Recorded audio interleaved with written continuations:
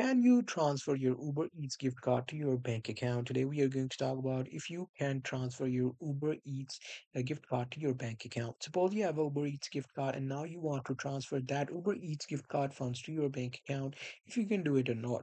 So one thing that you can do is you can actually sell your Uber Eats gift card and get that money into your bank account directly. So how can you do that? So for that, there are different websites. There are websites called as G2A, or there's a website called as Raise Marketplace.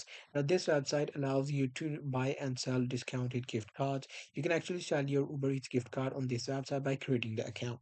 Now, the second thing is you can actually try redeeming the gift card into your Uber account if you have a Uber Pro card.